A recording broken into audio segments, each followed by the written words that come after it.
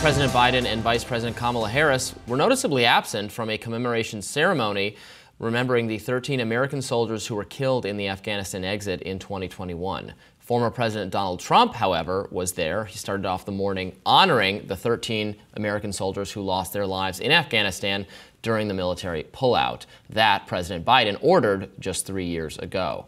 Trump blasted Biden, who did not attend the wreath-laying ceremony at Arlington Cemetery. Let's watch. Today, we had a celebration of some great people, some great people who passed away, who were killed in the most embarrassing moment in the history of our country, Afghanistan, because we had an incompetent president with incompetent people leading it, and every one of those people should have been fired. He never fires anybody. Where is our president? We don't even have a president.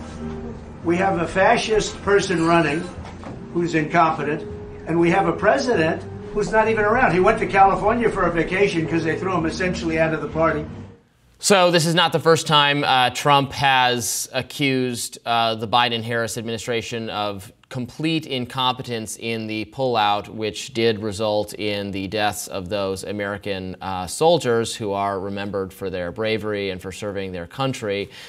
Look, I think you, many people watching and in this country on both sides of the political spectrum understood that the continued American presence in Afghanistan was not doing them any good or us any good and did need to come to an end. That was something Donald Trump believed in as he set a timetable for the withdrawal of American troops. But when it actually came to pass, it was a rushed, chaotic bungle that resulted in people getting killed and has come under extreme scrutiny, even from those who otherwise think that, yes, we did absolutely need to end our nation-building project in that country, in the Middle East more broadly, but not like that. Yeah. Do you guys all talk to each other and say, we're not going to call it the Biden administration anymore? We will only say Biden and Harris administration. Because it was like Kamala wasn't seen as that involved in not getting along with Joe Biden and excluded from meetings. And it was just Biden administration. But then as soon as she became the presumptive nominee, it was just Biden-Harris administration, just in lockstep with that messaging, always naming both. Listen, if Donald Trump wants to run on the fact that Biden's operation to pull out of Afghanistan, a war that should have never been entered, that Biden did not enter, a war that's complicated by the CIA backing and funding the Mujahideen for many years that ended up becoming the Taliban. It's a very hard and unstable situation there in Afghanistan. And sometimes the best thing to do is to just leave. So if Trump had a better way to pull out of Afghanistan, my question is, why didn't he do it? Well, he created the conditions for the pullout, but then the pullout actually happened under Biden-Harris. Look, you want me to just call it the Biden administration? That's fine. I'll do that. If Kamala Harris explains what her views on that situation were, if she says, you know, I was against us getting out and I said we shouldn't have done that and no one listened to me, then fine. She doesn't have to own that policy. I think that would be fascinating to hear her actually criticize. The reason we're assuming continuity, assuming that she's in lockstep with what her boss was doing, is because she's not distinguished herself in any meaningful way from it, has not taken the opportunity to elucidate how her views might be different. And I'm just sick of Kamala Harris trying to have it both ways, of being both like the candidate of being presented as the candidate of historic change, newness, something different, something bold, something progressive, while having been the vice president and ostensibly having co-signed the policies for the last 4 years. If she doesn't agree with them, she just wasn't listened to, okay, explain that to us. That might do her some good, actually, because a lot of those policies are very, very, very unpopular. But I don't think she should get to have it both ways. I think that Donald Trump didn't do anything to prepare for the pullout of Afghanistan. The idea that he gave Biden a layup to pull out of Afghanistan, what did he do? I don't know a single policy plan he had, a single action he took as commander-in-chief that facilitated the pulling out of Afghanistan. If he thought it could be done in a smooth way, he should have done it. And so this idea that he's going to attend this ceremony 3 years after it happened to honor the soldiers and make a big deal that Biden's not there, Okay, Biden is the president. He's very busy. He can't be at every single ceremony there is. Neither can Harris. She's busy campaigning. Trump hasn't gone to every single honorary ceremony for every single military operation that went badly in the country's history. It's very obvious he's going to this one so that he can remind everyone that pulling out of Afghanistan resulted in a huge media frenzy about how horrible it was, when really there's no smooth way to end a never-ending war.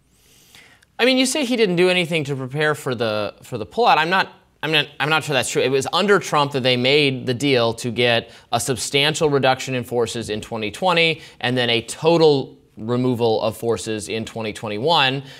So that would be under Biden, and so then that did end up happening, but you know, the way it happened. Look, if you want to take the position that it was always going to be messy and that's what comes of American empire, et cetera, I mean, fine, but that's not what Donald Trump's saying. Donald Trump is saying it could have been done differently and there wouldn't have been lives lost. And, you know, as always, when he says, oh, if I was president, this never would have gone wrong, you know, fair. Don't believe him if you don't want to, or ask him, press him to explain in more detail. I think that would be better. I think it would be great for Donald Trump to do more interviews and to explain how his policies differ, especially on foreign policy. Well, you're saying that Russian invasion of Ukraine never would have happened. Well, why? Just because Putin's afraid to cross you, or Hamas is afraid to cross you, or the Taliban, or whoever it is, then fine, maybe it's true. I don't know. He can explain it in more detail. I think that would be beneficial. I also think it would be beneficial for Kamala Harris to explain where her points of disagreement with the Biden administration, if there are any, were for the last several years. And then she doesn't have to be responsible for them, I guess.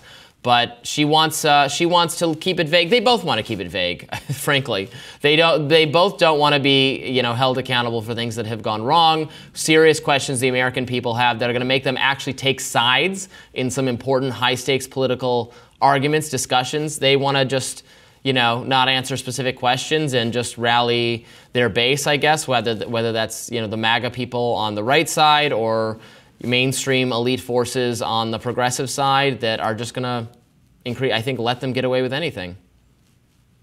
I think it's a lot easier for Donald Trump to be in his first term and say, you know what, we have a plan to pull out. It's just going to happen after re-election. So that it can't jeopardize my chances of getting re-election and being held against me. He did that because he knew it would be messy, and he knew it would become a point of contention during a political campaign. So listen, he might have mapped out a plan for this to happen in 2021, but he absolutely did that for political reasons. It would be messy if it happened in 2020 before his presidency ended, or if it happened in 2021 and Biden was the president. He's making all of these political moves and really trying to play the public against, you know, the information that they've been presented by the media and by him. But I think people are smart enough to realize this pullout from Afghanistan was going to be messy no matter what. And Trump could have done it in 2020. And it's a part of his political campaign to ensure that positive things don't happen for Biden during an election year and negative things don't happen for him during an election year. Whereas instead, what the Biden administration has done is do the messy thing, because sometimes the messy thing is the right thing. And the American people want to end never-ending wars. They want to have a COVID stimulus that prevents a recession and rebuilds America through the CHIPS Act and Infrastructure Act. They want action on immigration, even if it's done in a bipartisan way and it's not everything their party wants and it's imperfect and it could risk re-election. Trump is someone who stood in the way of things getting done for the American people. And if he wants to make a meal out of the Afghanistan thing, he can. But I just really, for the reasons I said, don't see it landing with the American people. More Rising right after this.